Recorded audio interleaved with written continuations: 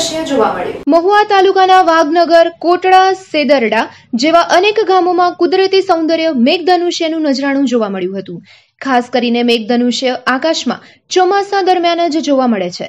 વરસાદના વાદળ પર પડતા સૂર્યના કિરણોને કારણે આકાશમાં અર્ધ ગોળાકાર તેમજ 7 રંગોનું અત્યંત સુંદર મેઘધનુષ્ય રચાય છે। મેઘધનુષ્યમાં 7 રંગો જોવા મળે છે। આવું જ કંઈક ગઈકાલે વહેલી સવારે મહુવાના અનેક ગામડાઓમાં જોવા મળ્યું હતું। Report by Dharmesh Mehta, Mahuva.